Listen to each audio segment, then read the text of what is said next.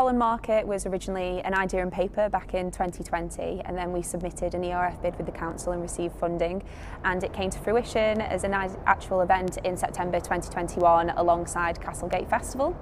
And help bring together a range of stall holders specialising in botanicals, plants, flowers and produce. And the idea of it really was to celebrate an area of Sheffield where there had recently been development, but we don't really see a lot of footfall really on a Sunday. So it's helped to drive people and footfall down to that area, as well as help businesses bounce back post-COVID.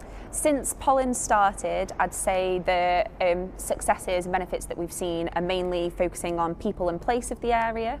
So from a people perspective, we were bringing together a range of stall holders all from across Yorkshire and now even further than that, to help them bounce back post-COVID, whether that be with sales, developing a pollen community or a pollen collective as we call it. And then also from a place perspective, it was drawing a load of people down to an area of town that would only see about 100 footfall on a Sunday, and now we get about 3,500 down per event to Castlegate. In terms of advice, I'd say one of the key things is teaming up with ideal stakeholders, I'd say, in the lead up to it. So we had key people we worked with from an infrastructure basis, from power, from build crew, that kind of side of things. So developing those relationships so you can really work together. And I'd also say looking at developing an idea that is also sustainable going forward. So for us with Pollen Market, we did use the funding to help us subsidise stallholder fees, and that essentially made it free for people to trade for the first 9 months.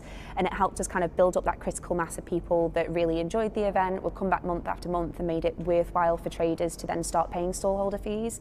So there was more kind of longevity included in it that would draw more people down in the long term to that area of town and keep the event going year after year.